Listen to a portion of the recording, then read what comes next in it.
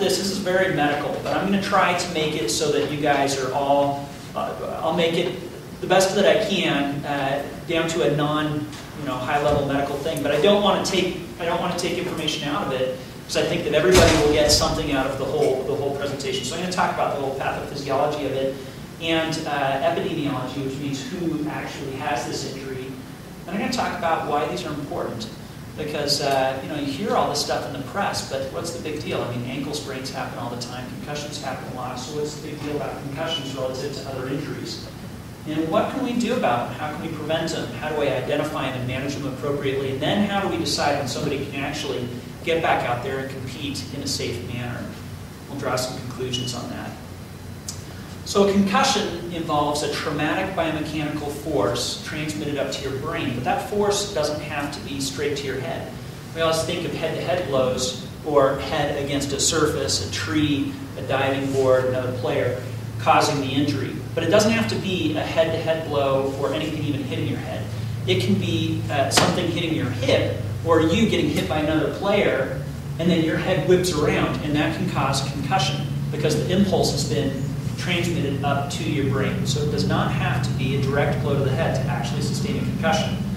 When you have a concussion, it causes short-lived impairments of neurologic function that resolve spontaneously. By definition, a concussion is not an injury that causes long-term structural abnormalities that we can see on our standard neuroimaging. It's predominantly functional, which means that things aren't working, but you do have some structural damage. It's just very microscopic. But mainly it's functional, which is why we mostly get better. And it always presents differently. It's not the same set of symptoms. And that's one of the reasons it's so hard to diagnose. Somebody's concussion can be getting hit, and that night having difficulty sleeping and being a little bit more emotional than usual. That is a concussion. And so it's very, it has all these different symptoms, and that makes it a little bit more difficult to identify. And this is a real common misconception, is that you have to have a loss of consciousness. And that's one of the most common things. They say, oh, I didn't have a concussion, I got hit, I was confused, I lost my memory, I was nauseated, I vomited, all this stuff. But I didn't have a concussion because I wasn't knocked out. But the fact of the matter is that only a small minority of concussions actually have a loss of consciousness. A loss of consciousness does mean that you have had an injury to your brain, and that could be a concussion or it could be a lot more serious. But you don't have to have had a loss of consciousness in order to actually have a concussion. So always keep that in mind. And by definition, you're going to have normal, standard neuroimaging studies. So when somebody gets whacked in the head and they're acting confused and stuff, and they go to the ER and they get a CT scan, the CT scan does not diagnose a concussion. The CT scan looks for something much more significant, a bleed in your brain, a bleed outside of your brain that might put pressure on your brain, a skull fracture. So the CT scan is not diagnosing a concussion. An MRI does not diagnose a concussion. It rules out much more significant problems. All right? So concussions happen from acceleration and deceleration forces to the brain, and in particular, it's the rotational component. And the way you think of it is your brain has the outer parts, and then it has things that get more and more dense as you get down to the brain stem. So each of these densities move at different velocities when you shake your head around. So it's like having jellos of different velocities and then shaking that jello, and everything's moving differently. When that happens, there's stretching in between these different tissue interfaces, and that stretching is what causes a lot of the damage. Now, if you actually restrict the movement of the head, and these studies have been done in animals, and they restrict the movement of the head, they can have an impact force to the degree of actually fracturing the skull without any loss of consciousness or change in their ability to do things. Obviously, they have pain associated with that, but it doesn't change their brain function because they haven't shaken their brain around. So it's really that shaking around that's the problem. It's not just a direct impact. So that's one of the problems with helmets. They can't prevent your head from shaking. So that's why they're not great at preventing concussions. So following a concussion, you have some axonal injury, and the nerves are made up of a nerve body and then a part that goes way out and communicates with another nerve, and that's called the axon. And so that's where most of the nerve damage happens. And so there is some variable amount of axonal damage. It's very small. You can't see it on CT scan, but it does happen. And again, the majority of the problem is functional. And here is a diagram that talks about functional injury. This is pretty small because it's so far away from you guys, but this is the end of one nerve. This is the end of an axon. And this is the nerve body of another nerve. You release little neurotransmitters from this area, and they bind to receptors over here and cause this nerve cell to transmit a signal. What happens in a concussion is that all of these neurotransmitters are dumped into this area, and it really stimulates this next nerve. So it's really exciting that next nerve.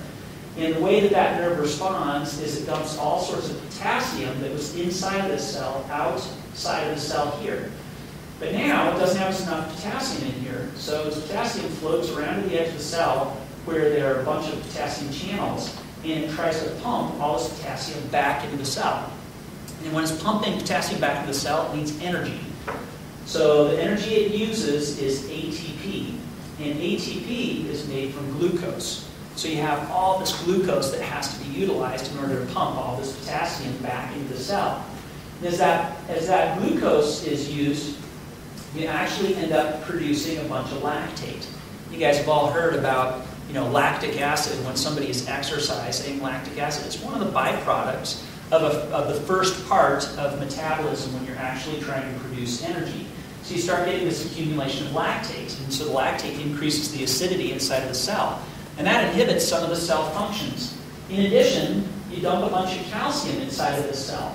And all of that calcium, the cell's saying, well, it shouldn't be out here in the regular cell, so we're going to try to put it back into areas of the cell where it can be concentrated. So mitochondria are these little things right here, and that's where energy is produced. So that's where they pump a bunch of this calcium into.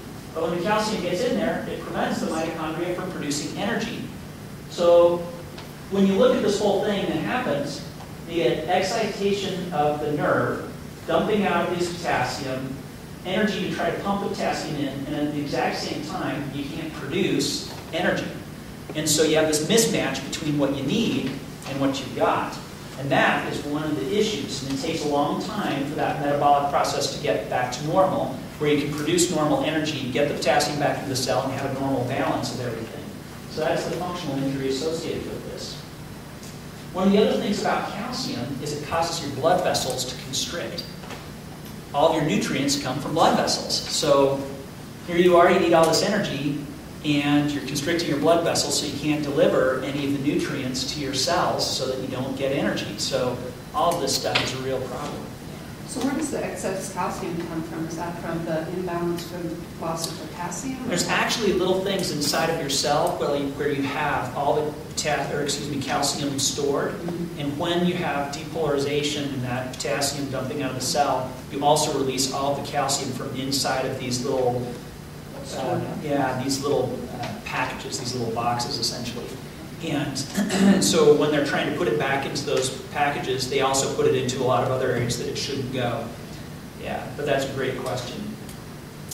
And that local reduction of blood flow in your brain and the increased demand for energy is actually, it causes what we call relative ischemia. Ischemia just means you don't have enough oxygen getting to the area that you need it to go. And this actually equates to how bad your brain injury is. The less energy you can get to that area, the less oxygen you can get to that area, and the higher your metabolic demands, the higher that mismatch, the worse your outcome is going to be. And so there are some studies that can look specifically at that mismatch. Now, although I was just talking about the functional components of brain injury, there's also a structural component. And a lot of people don't think about this, but In animal models, if you have an injury to the animal's head, 3 days later they have just a little bit of injury to the nerve cells, but they definitely have some injury. And if you monitor it over about 7 days, it stays about the same. But if you take that same animal and during the same time period, that 3 to 7 day time period after a first injury, and you give them a second injury, then you have this pretty dramatic increase in the number of nerve cells that are damaged. So what that means is you have an initial injury, and when you haven't recovered from that yet, if you sustain another injury, you are way more susceptible to a much worse injury. And that is a big deal, and one of the reasons you want to be very careful about letting somebody go back into play and do any type of high-risk sport before they're better, because they're much more likely to sustain a very, very bad injury.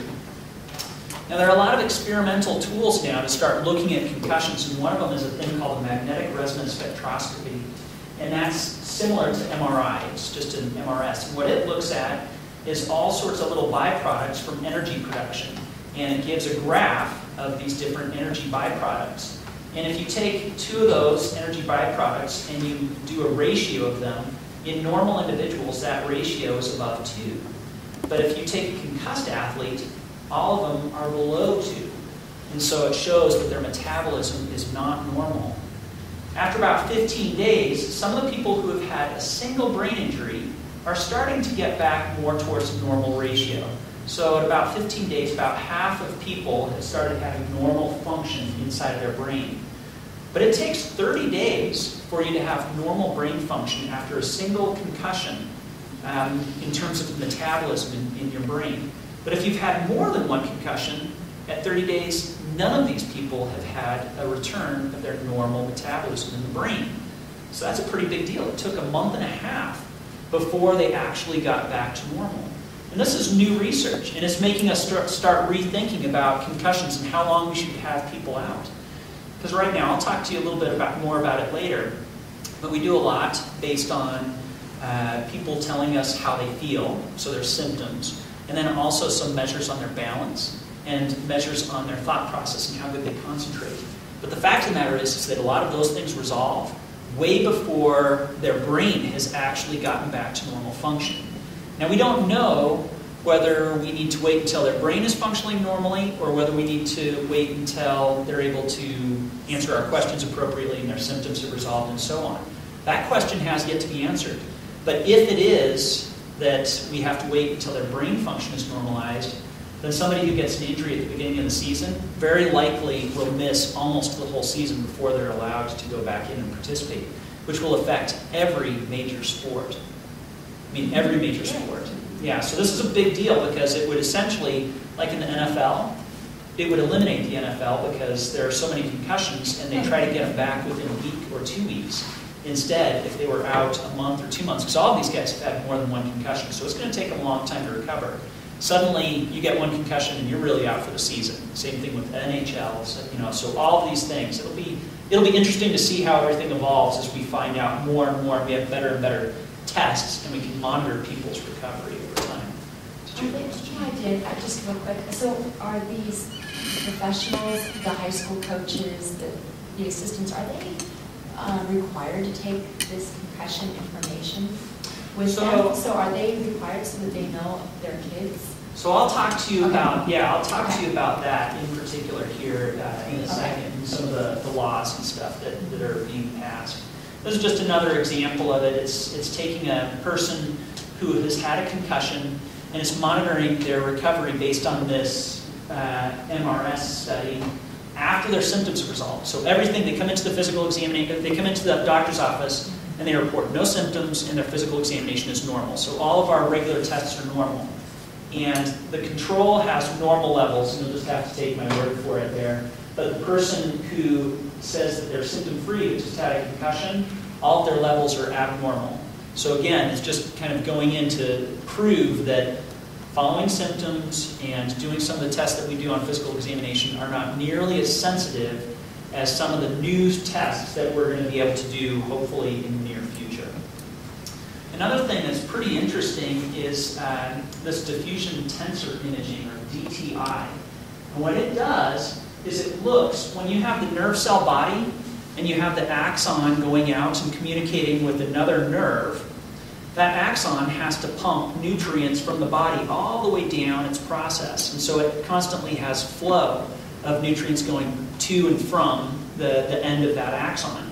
And that's called axoplasmic flow. And the DTI looks at axoplasmic flow. And of course, the only way you can have flow of nutrients going out and waste products coming back is if you have energy to do that. And so if you don't have the energy to do that and your cell's not working, then things shut down and you don't have any axoplasmic flow. So this DTI can look at that, and normal axoplasmic flow is over here, and abnormal axoplasmic flow is right there. And it correlates really well with impaired cognition, so ability to think, and with symptoms. So this might be another test that in the future we'll be able to use. Now, a lot of people think about PET scans with cancer. We're using PET scans to look at a lot of different diagnostic tests. And what they do is they inject some radioactive substances into you, and it goes to different areas, and it measures, based on its concentration, it tells you how much metabolic activity is happening in that area. So you can do that in the brain specifically, and it has not been studied with concussions, but it has been studied with other traumatic brain injuries. And they found that as people have a traumatic brain injury, they'll first have this increased brain activity because they've dumped all this potassium out and they're trying to pump it back in.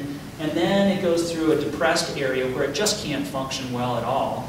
And then it gradually normalizes. And that triphasic recovery has been shown to correlate with symptoms and some of the different tests we've got. So again, PET scans might be something that we can use to look at concussions in the future because it's a functional test, not a structural test. And again, concussions are mainly a functional problem, so we have to use these functional tests that we're learning about. Functional MRI looks at blood oxygenation patterns within your brain, and they have looked specifically at concussed athletes and found that functional MRIs are abnormal when the athlete's symptoms are present, and it normalizes gradually after that time period, and it correlates really well with some of their abnormalities. So now we're going to talk a little bit about some of the other problems with concussion. You know, usually with a concussion, things are fine. But with a hit to your head, even the first time, if you've never had a previous concussion, you always have the potential that your brain will have a response and will swell and it can kill you. That's rare, but that can happen. More common is second impact syndrome. What happens with that is somebody has a concussion, and they have the standard symptoms of concussion. They still have their symptoms, and they're allowed to go back and participate in a high-risk sport, and they sustain another injury. And when that happens, and sometimes that second injury is not that big a deal. It may be something that normally would never have caused a concussion in them, so it can be a pretty innocuous event. But what happens is that your blood vessels in the brain, instead of being normal, they all dilate. And when they dilate, they increase the pressure in your brain, and that squishes your brain and it kills you. It has 100% either significant morbidity, which means that the person is in a coma. Even if they recover from the coma, they have permanent brain damage and they struggle with normal daily functions in life, or they die. So that is the outcome of the second impact syndrome. There have been a ton of case reports in the medical literature on this, so individual cases, and there's even been case series where an individual doctor has seen 20 cases of this. And originally we thought that this was all in athletes that were young. So people less than 18 years of age. We thought, oh, well, this is an injury of the immature brain, and so we need to be really careful in junior high and high school athletes, but not really worry about it in somebody who gets a little bit older. But there have been more reports of people who are in their 20s and even up into their 30s that have had second impact syndrome. So maybe kids are more susceptible to it, but everybody can have it. And so it's significant for all populations, and people need to know about that. And there was a case here in Topway that this happened. It was very tragic. So while you can't do a prospective randomized trial where you take concussed athletes with symptoms and you let them go and play, and you take concussed athletes with no symptoms, and you don't let them play until their symptoms resolve, you see who has a bad outcome. Yeah, there certainly is enough literature out there right now to suggest that this is a significant problem. It does seem to happen in specific populations. It's in people who haven't had resolution of their symptoms, and so we need to be aware of this and to treat concussions appropriately. So as far as epidemiology, this is incredibly prevalent. 4 million sports-related concussions per year just in the United States. And that's probably an incredible underestimate, because what they're getting this data from are ERs. Yeah. How many kids are at a football game or go and ski or snowboard and they catch their back edge and bonk their head on the ground? They get up, they have a horrible headache, they feel horrible, they go home, they never go to the ER. I mean, I would say it's probably 1 in 20 actually goes to the ER, because almost everybody just goes home and they think they're going to sleep it off and take an aspirin and stuff. So 4 million, it's probably 20 million. It's probably way more than that. But that's the data that we've got from National Institute of Health. In high school sports, the most common sport that causes concussions is football. But something that I think is really interesting is if you look down here, in sports that have female and male counterparts, females have a higher incidence of concussions, girls soccer and girls basketball. And when we go up to college athletics, again, football, most concussions. But when we isolate men's and women's soccer, women have a higher concussion rate. We don't know why that is, but being female predisposes you to having a concussion. It predisposes you to have a longer recovery, more symptoms, more severity in terms of post-concussive syndrome. And so, that's a big deal. We don't know why there's a gender difference with that. In professional sports, obviously, it's very common, but it does look like there are more concussions in the immature brain, so the younger athletes, than as we get older. Now the question is do we have less concussions in the older age group, or is it that in high school you play football, you got a couple of concussions, and you're like, I'm not going to go and play college? Or you make it through high school, no concussions, you get a couple in college, and you're like, I am not going and playing professional. So gradually the people who are susceptible to concussions just don't progress to that next level. So that's a possibility, and there's also the possibility of underreporting. People who are in college and are on scholarship, and they, number one, love what they do, they're getting their education paid for, there's a lot of pressure from coaches, from their teammates, their parents. So as you go up from high school to college to professional, people are more and more likely to try to hide their symptoms and hide their injury because of the ramifications of telling people that they've got a concussion. There hasn't been any studies specifically looking at concussion incidents in ski and snowboarding, but there have been in brain injuries as a whole. And so when you look at brain injuries as a whole, a majority of them are mild. So, and this is where concussions typically are going to fall into as your mild category. 5% moderate, 14% severe. I thought this was pretty interesting though. 4% of brain injuries in ski accidents result in death. That's a huge deal, and the majority of these brain injuries happen in athletes that run into a tree. And it's worse when you just look at these athletes who ran into a tree. They have a higher mortality rate. So don't run into trees is the moral of the story. Of course, the people who get these injuries are males. They have higher risk behaviors. Snowboarders, longer arms, it throws their balance off. And people under 35 years of age, because they all feel that they're invulnerable. Yeah. I can do anything. I can do this gap jump. It's not a problem. I know there's a tree there. So why do we care about concussions? Number one, anytime you've got a concussion, you have a much higher risk of sustaining future concussion. So a 3 to 5 times higher risk of concussions. So getting one means you're going to get more. You can have post-concussive syndrome. And this, anybody who's had this, it just stinks.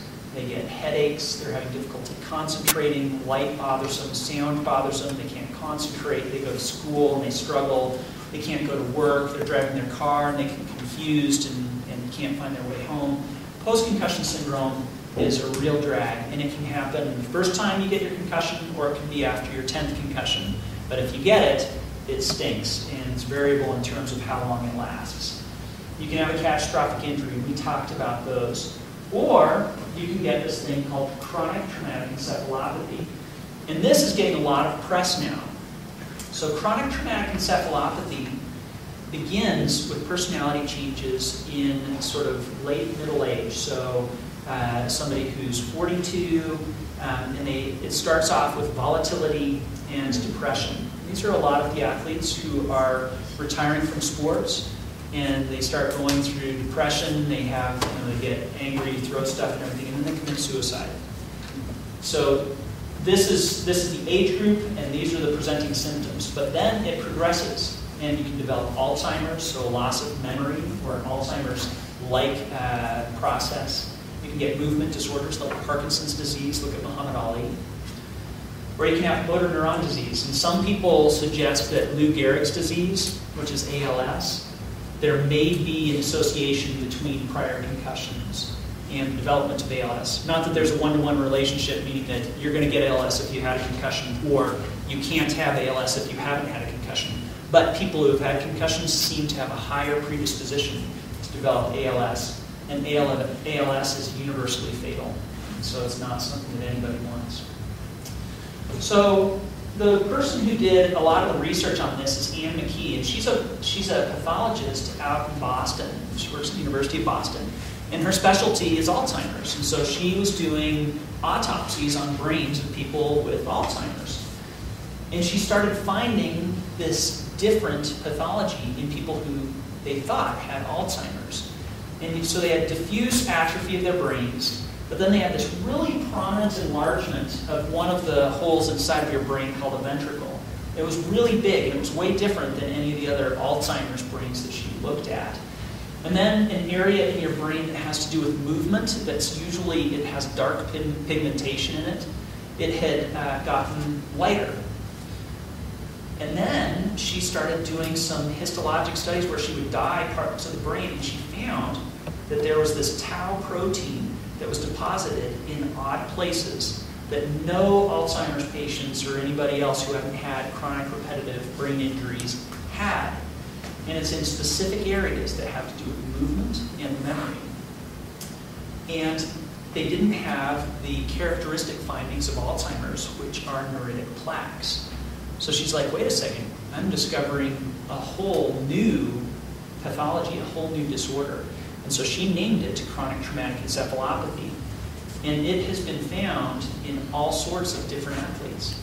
So football, hockey, boxing, all sorts of athletes in different contact sports.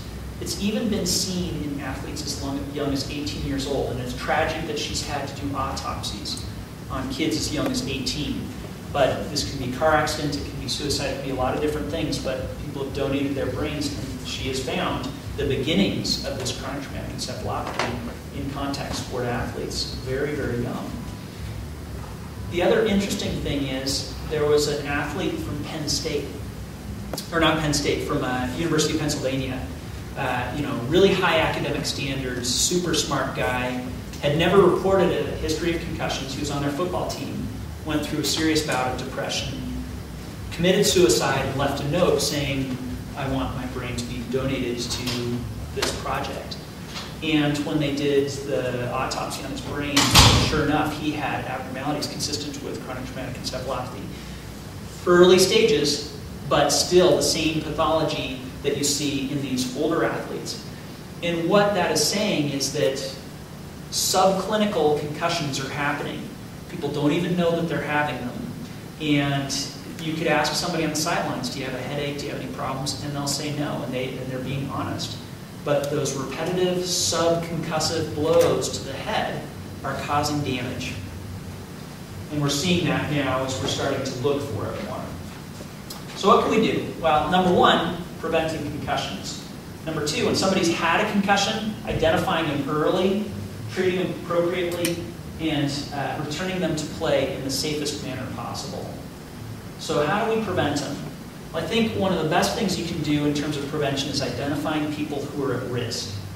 And the people who are at risk are people who have had prior concussions. So when we do pre-participation physicals, one of the questions on the form is, have you ever had a concussion in the past? And if somebody checks that, immediately, whoever's doing that pre-participation physical as a physician should be counseling that athlete that they're at risk, these are the potential outcomes, and they need to make an educated decision about whether they want to participate in a high-risk sport. Number two, younger athletes. So high school, more so than college, more so than professional. And when you're young and you have a traumatic brain injury, your brain is still developing. So if you're in junior high and you're normally going to be getting more and more cognitive abilities, more and more coordination, all this stuff from your brain is developing as you're going through normal growth and development through, all the way until you're an adult. If you have a brain injury, it halts that and it sets you back. And so it takes a while to get back up to where you were before. So they're more susceptible not only to having a brain injury, but also it slows them down in terms of milestones. Females are more at risk than males, and there does appear to be a genetic component. We don't have a blood test yet that you can take, but these two genetic markers have, in one study each, had some suggestion that they may be predisposing factors associated with concussions. Well, then everybody says, okay, helmets. That's the answer. We're just going to make better helmets. And so in terms of football, there was a study looking at the new concussion helmets. And it was a 3-year study looking at the Rydell Revolution, which is a concussion helmet. And they had a bunch of people in this. It was over 1,000 athletes that had this Rydell Revolution. And it was compared to just the standard school helmet. And they found that there was a slightly smaller incidence of concussions in the Rydell group compared to the standard helmet group. And it was statistically significant. But there are some problems with this. Number one, Rydell sponsored the study, brought in their experts, fit the helmet, made sure that they were brand new helmets and that all of them were perfectly set up on athletes and educated about concussions and so on. And the other kids got whatever helmet the school had, which, if the helmets aren't replaced each year, the pads wear out. It's probably the custodian fitting the helmet, putting it on, kind of shaking around. I mean, you've seen kids where they're looking out the ear hole after they have a hit. I mean, they're not comparing apples to apples. They're definitely it's very different. And if you look at this incidence, even with that, taking into consideration that the helmets may not have been a really good comparison, it was almost the same. It was within 1.5% essentially. And that's not much. So if you have a whole bunch of people, you can make a study statistically significant, even with small changes. But is it clinically significant? Is a 1% difference clinically significant and worth? I'd say that that's probably within the realm of error. However, with skiing and cycling, it seems like helmets might make a difference. And it's probably because the mechanism of injury is different. Certainly, helmets prevent skull fracture. I am not a proponent of people not wearing helmets. If you're in football, the original reason that they developed helmets with hard shells in football is because people were dying from skull fractures. The last year before hard shell helmets, they had 16 deaths, all from skull fractures. They put hard shell helmets on them, 0 deaths from skull fractures. They had a bunch of spinal cord injuries, though, because people now started battering each other with their heads and spear tackling. So then they had to change the rules of the game so people weren't spear tackling, and that helped prevent spinal cord injuries. But the fact of the matter is that helmets weren't developed to prevent concussions. They were developed to prevent skull fractures, and they do a great job at that. But they're not great with concussions. I still think that they should be worn both with football and skiing and snowboarding and cycling and stuff. One of the biggest problems with the helmets is that the standards that they use to certify a helmet are based on linear acceleration. Now remember when I was telling you, if you hold your head in one place and you smack it, then you can actually have a skull fracture without any change in the level of consciousness and the neurologic function. So it's a great way of looking at focal trauma, but not a good job at predicting the potential for protecting against concussions. You really are going to have to develop a test that looks at angular acceleration. And since both of these things are really important in terms of how a helmet functions, they should probably be testing them when they're doing helmet standards. But regardless, because a helmet is not holding your head in one place and your head can still whip around, helmets are probably not going to be the answer.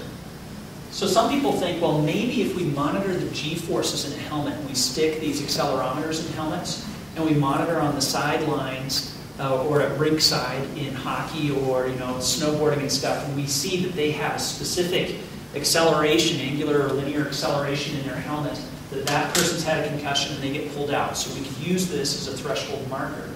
And in fact, most concussions happen at a linear velocity greater than 100 Gs or an angular velocity of greater than 5,000 radians per second. But the problem is that a bunch of concussions happened at much lower thresholds, and there were a bunch of people who didn't sustain a concussion that were above that. So it was a very hazy line. I mean, yeah, when you looked at it statistically, that was the line. Most of them happened above that. But it wasn't a real hard and fast rule, and these are really expensive.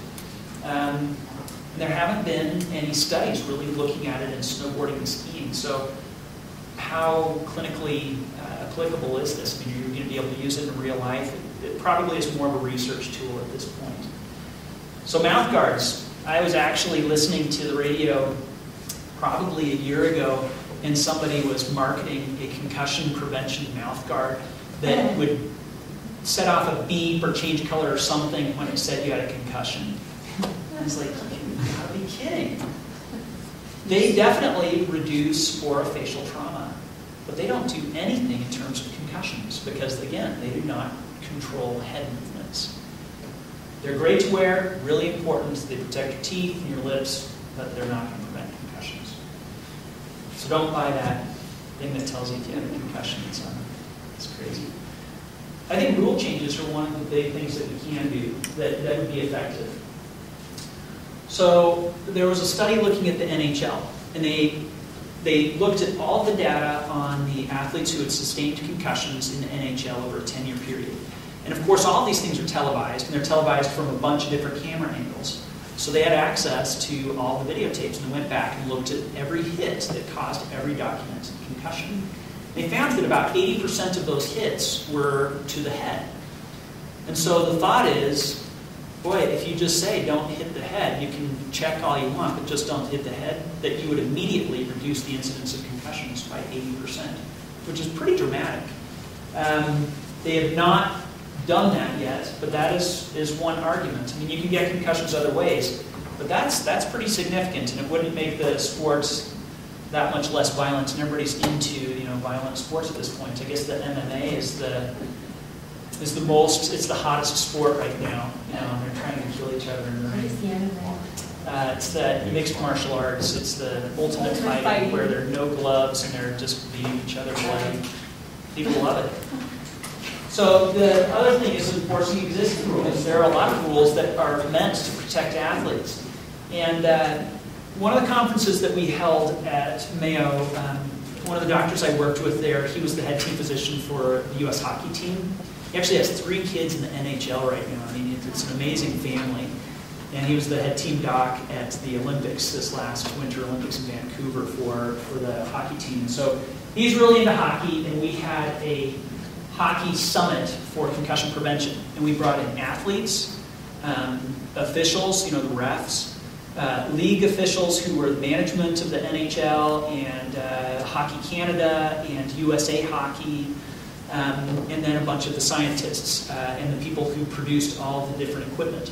And everybody kind of presented their different data, and we got into small work groups and talked about ways of trying to prevent concussions. And one of the presentations was by Carrie, I think it's Carrie Lynch, Carrie something, I can't think of his last name, but he's a very, very famous hockey official, Carrie Fraser. And he said that USA Hockey, or excuse me, the NHL came out with a new rule saying that you couldn't hit an athlete, a hockey player, in the head if they didn't have the puck. So if they didn't have the puck and they were just kind of skating across the ice, you couldn't blindside them and drill them in the head to try to put them out of the game, which is something that actually was happening fairly frequently. After that rule was implemented, the first game that Kerry was out there reffing, he saw 2 of those, and he kicked both players out, and they were supposed to have a $10,000 or $20,000 fine, which is not a big deal for them, but it's relatively substantial. The NHL reviews every single game after the game and looks at all the calls, and they overturned both of his calls, and the players weren't fined, and Kerry was scolded for having called it. But if you look at the videotape, there's no doubt that he made the right call. But what it meant is that all the other refs in the league were like, oh, wait a second. They don't actually want us to enforce this, so we're not going to enforce it. And so it made a rule on the books that was not actually implemented. And it was a big deal. He went to the press about it, and he got in a lot of trouble. And it was a big deal. But if they actually allow refs to enforce the existing rules, and the NFL is really trying to do this, then it can have effect and protect people in games. Now, legislation is one of the things that's happening around the country right now. And it's all based on the LISTAT law, which was up in Washington State. And the LISTAT law is from a child who sustained second impact syndrome. Now, he did survive, but he is severely impaired. And that pushed through legislation in Washington State, and they named it after this child. Now, California has mimicked the Washington law, and a majority of the states in the United States now have a similar law. And the one that was passed in California was done in October of 2011, and it was implemented in January of this year. And what it says is that all athletes and their parents or guardians must review a concussion information sheet every year. It just kind of educates them on what a concussion is, and they have to sign it.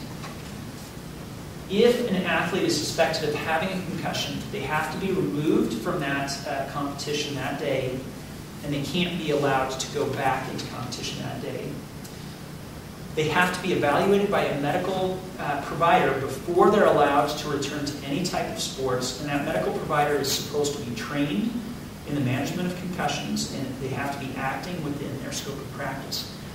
Now, this is good and it's bad. The good part is that it's increasing concussion awareness.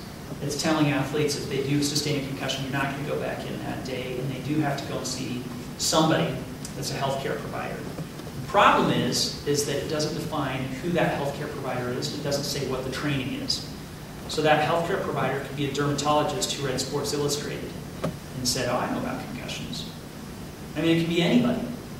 Now, that being said, if somebody is a licensed healthcare provider in California and they release an athlete and sign the waiver saying that they're ready to go back, they also are very liable. And so the hope is that it's going to be somewhat self-regulated, where people aren't going to be willing to take on the liability associated with concussion management if they're not trained.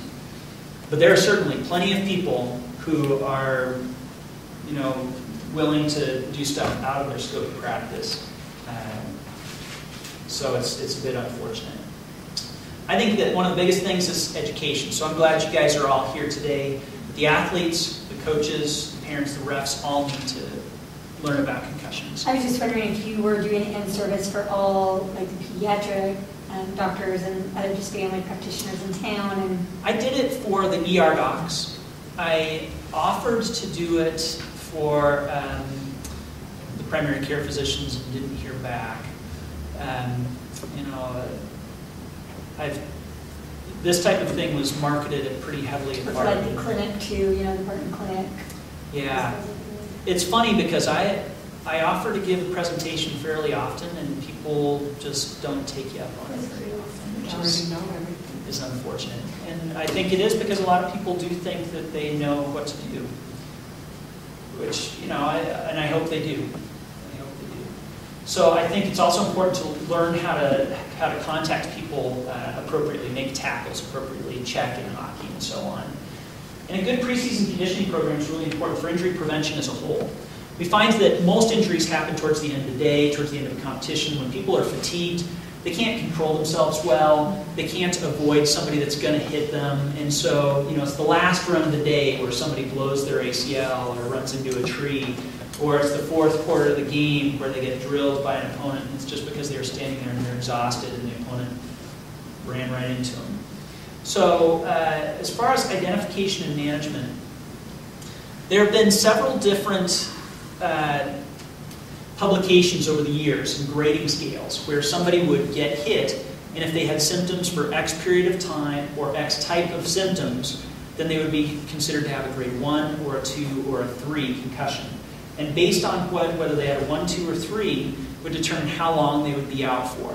So the day of the competition, you made the recommendation that they were either out for a long time or they were able to return to competition that same day, whether it was 1, 2, or 3.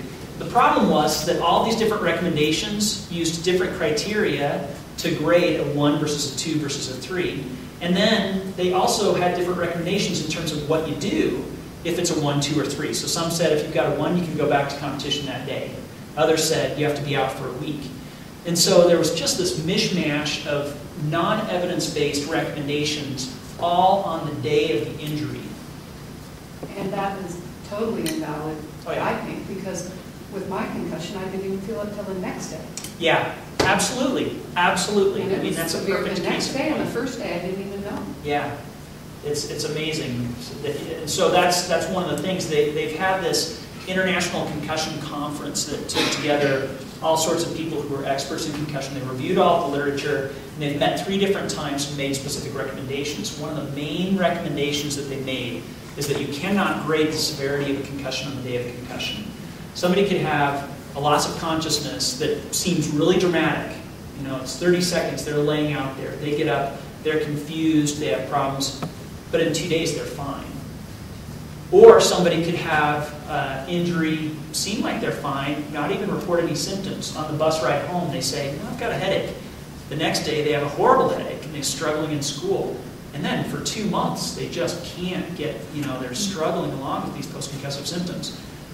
At the time of the injury, totally different presentations. One, almost nothing. The other one, a dramatic loss of consciousness that has everybody, really excited about it. But very different outcomes. And so that's the big thing. You can only grade a concussion after they've completed recovery. And then you can say, oh, it took you 2 months. But you can't tell them at the beginning how long it's going to take. You have to have a plan. And you guys can't really see this, but this is our concussion plan. And it talks about preseason testing of people, what you're going to do on the field, who goes to the emergency room, who goes home with their parents, and then what you do in terms of the clinic follow-up. But I think you have to have a plan in order to have a good concussion program. So part of our plan is the preseason part. We do baseline testing. And I think that a lot of people now, there is a computer-based test called IMPACT. And IMPACT is incredibly pervasive across the United States now. And there are goods and bads about IMPACT. One of the goods is that it's really increased concussion awareness. And it gives you a tool that is a basic neuropsychological test that looks at reaction time and pattern recognition. But those are the only 2 realms that it really looks at well. And people think that it is the be-all, end-all of concussion treatment.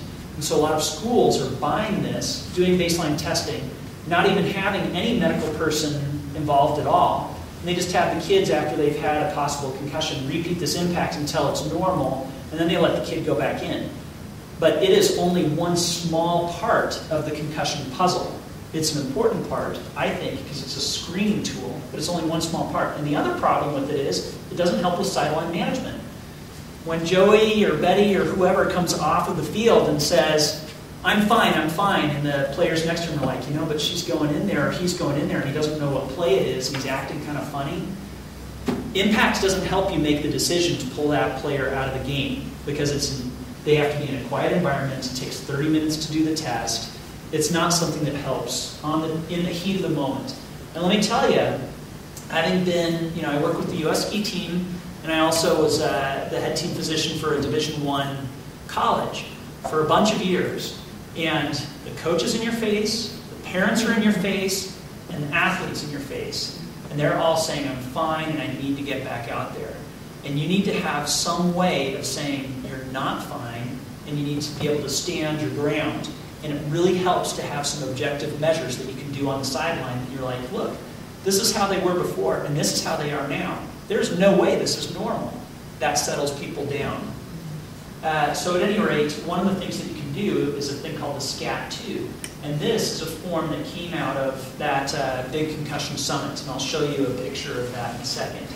And it looks at concussion symptoms. It also is a very brief screening test for cognition, your thought process, and how your memory is. But it also tests your balance. We also were starting to work with Wii's, because with Wii Fitness, it can test your balance. And so you can do baseline testing with Wii's, and then have a Wii in the locker room, and it takes 2 minutes to do that, and kids dig it. So I think the Wii is a really good tool, and it's been validated against a very expensive force plate, so I think it's pretty cool. In the clinic, though, you can do a lot more. Not only can you do that SCAT-2, but you can also do a computer-based test. It doesn't have to be impact, it can be any of them. But it can be a computer-based test, and you can do balance tests there. So what I think is good is having this baseline data. Some can be used on the sideline, and some can be used in the clinic. The ones that are in the clinic are the higher level tests, stuff that takes longer and is more specific, but doesn't necessarily help you the day of the competition. But you print out all of this information that's from the sideline, and you stick it in the medical bag at the sideline so that you've got all that information there with the patient, the athlete's name, and what all of their baseline scores are. And then the next thing is just you practice your sideline coverage. When you're at a game, it's really important to keep your eye on the game. If you have a doctor or an athletic trainer, and the game is over here, and they spend the whole time watching the cheerleaders or chatting with the other coaches, and they're not watching the game, they're not doing their job. They have to watch the game because you do not know when a lot of times people get injured and they do not tell you.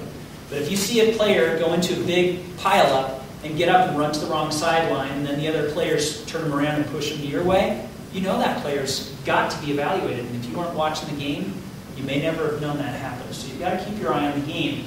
And anybody who you suspect of having a concussion, the first thing you do is evaluate for any life-threatening injury. Obviously, if they have a C-spine injury and they happen, if you get hit in the head, you lose consciousness and you wake up, you should immediately be immobilizing their head, because when they're unconscious and then they wake up, they're going to move around. And if they have a cervical spine injury, they might not be paralyzed yet, but they can paralyze themselves from waking up and moving around. So you always immobilize their head, and you look at their head first. Then you do all the rest of everything, and you make sure that they're breathing and so on. If they have any significant injury, they go to the hospital. If they don't, and they're just confused, or they had a loss of consciousness, but they wake up and they're answering your questions, they don't have any focal neurologic deficits, meaning they can move their arms and their legs, you don't suspect a bleed in their brain, their neck seems okay, you take them off to the side, and you evaluate them on the sideline.